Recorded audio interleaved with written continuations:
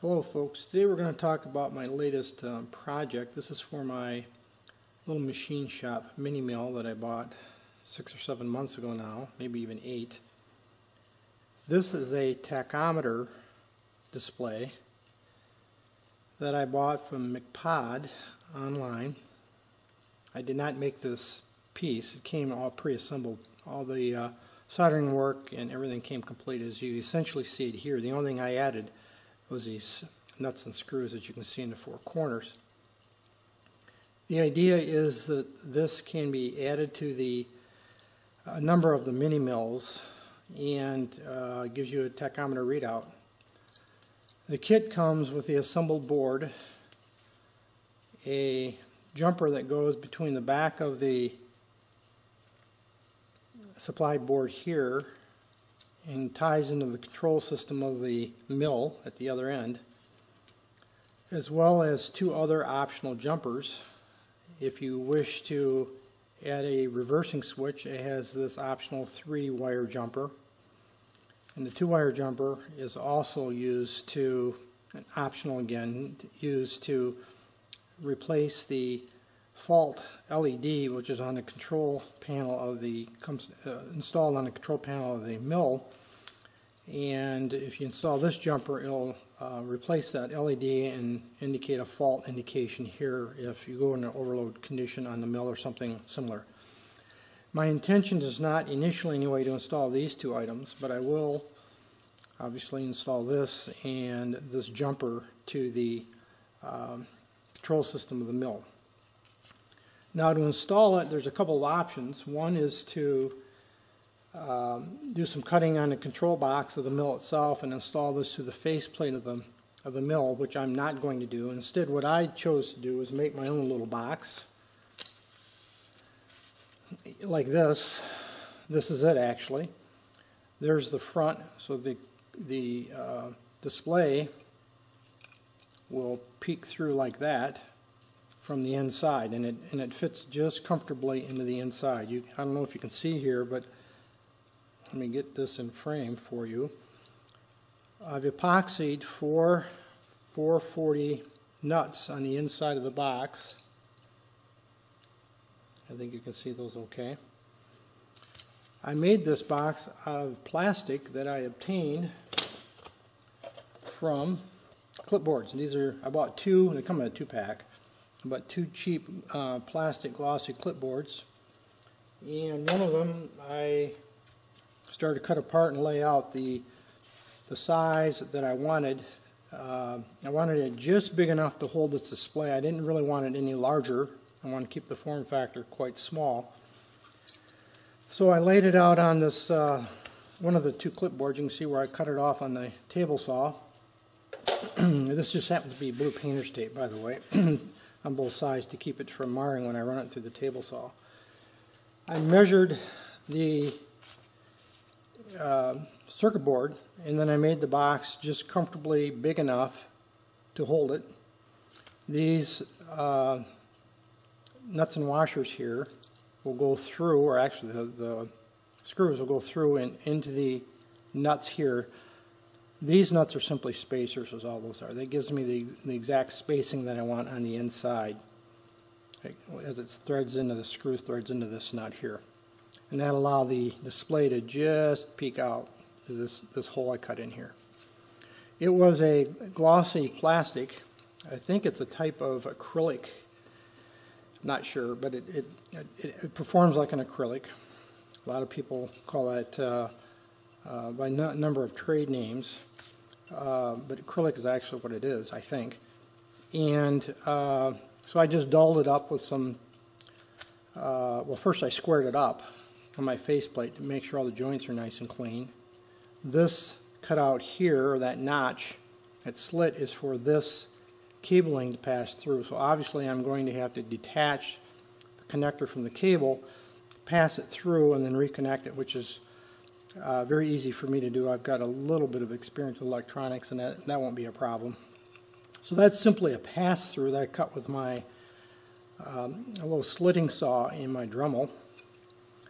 And obviously the back will go on something like that.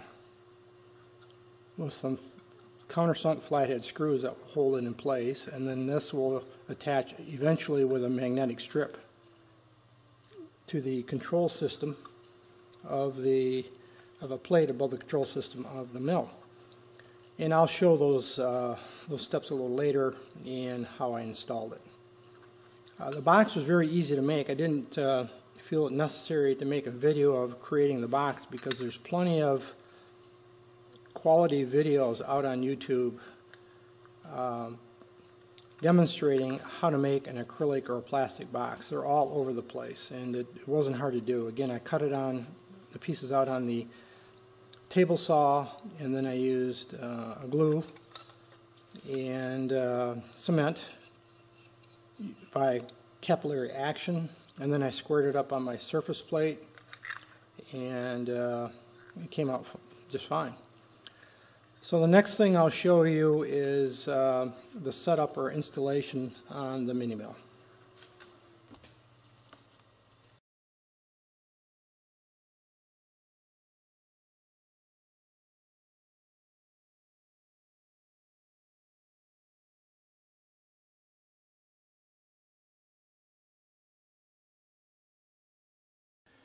Well, here's the basic installation. Here's the box that I talked about a little earlier. The magnetic strip is attached to the back with two-sided tape, which allows this box to be attached by a magnet, as you can see here, which will allow it to be removed.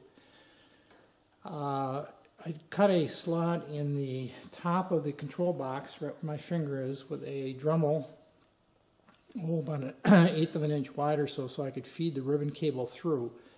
I did disconnect or remove the ribbon cable from the connector, so I didn't have to make that slot any wider than necessary, and then reconnected it inside once I had the cable inside. There were two criteria that I was really pursuing when I decided how to mount this. One is I wanted to minimize modifications to the control board, or control box rather. I wasn't really interested in cutting a hole here and mounting the board for the tachometer into the faceplate, which some people do, and it looks very nice. I just didn't want to modify this any more than necessary, and I wanted to make it removable, which it is, and I wanted to make it easy, and that's why I chose to go with a plastic box. The only real modification to the mill itself is just cutting this slot here and feeding the ribbon cable through. Other than that, this is completely removable, and I could just unplug it here and remove the plastic connector. I could pull that out and seal that slot back up where I pulled the ribbon cable through, and it'd be back as stock. Let's get a little bit better perspective here of what's going on inside the box. Here you can see where the flat ribbon cable attaches to the motherboard for the mill itself. This obviously came with the mill, and the designer of the MacPod tachometer did a very nice job of making this a nice clean process. So essentially I just unplugged the connector here that is intended to drive the external port, and an external port on the back if you want to use a plug-in style, which would have been a little bit more involved. Frankly, I did consider that. But I just unplugged the external port, plugged his cable in, and we're in business. Nice and clean. The other benefit of this approach, at least what I thought was a benefit versus mounting the tachometer in the front faceplate, is it gets it up and out of the way a bit of oil, and I wasn't really interested in creating a faceplate to cover this, so by doing it this way I could tuck it up out of the way. I can remove it if I need to, and I think it's going to be a nice clean installation. So there's a view of the completed project. You can see the tachometer is lit up.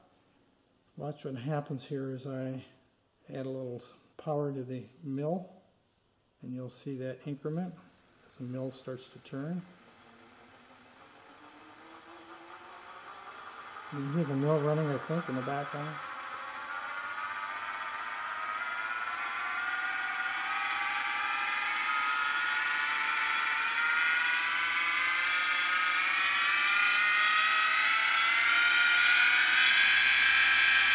It is maxed out. But just short of 2,500 RPM.